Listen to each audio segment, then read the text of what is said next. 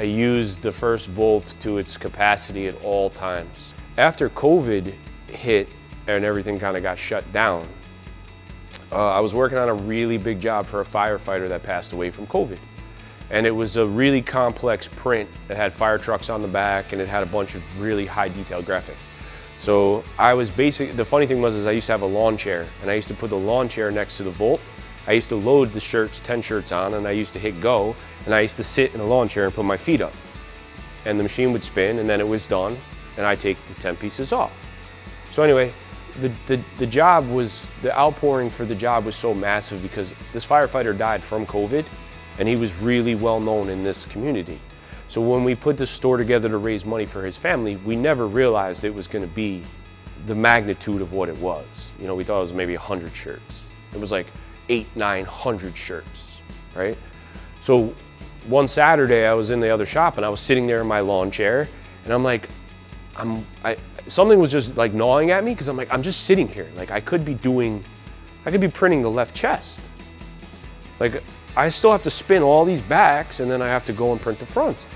I'm like, I guess I could print them on the manual. But by that time I was so like into automation that I was like, yeah man, I'm not going over there printing by hand. So I called my sales guy from Anatol. I was like, look, I have an idea.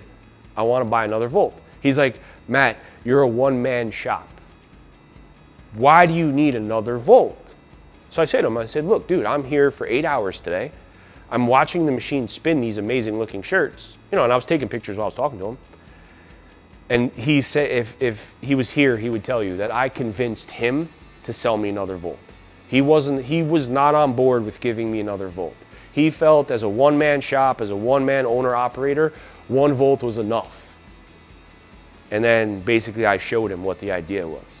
So we are printing fronts and backs now at the same time. Now we're printing fronts, backs, and sleeves at the same time. So if we're doing a job that has a lot of, you know, artwork detail, we're not losing any time. We're not losing any difference between, you know, hey, we have to wait for this machine to be done, break it all down, set up the other one, and get going. You know, some people are very strict on their time consumption. Me, I'm super, super strict on my time consumption. So I'm like, if I'm going to be here, I'm going to get the most out of the time that I'm at work. Is buying another volt excessive? Some people think it is. To me, to just spin one side of their shirts, and the item, you got to remember, the item is not complete until the other side is printed. Well, why can't I be spinning 2 at the same time? And because I have been with Anatol for 8 years with my first volt, it's a no-brainer. You know, why print? You know, people think because you're only one person, you should only have one toy. It's like, no, you have, in your toolbox, you just don't have a screwdriver. You have a screwdriver, you have a hammer, you have all that cool stuff. Wrenches, same thing. I have a screwdriver, I have a hammer, I have wrenches, and I use them to do my jobs.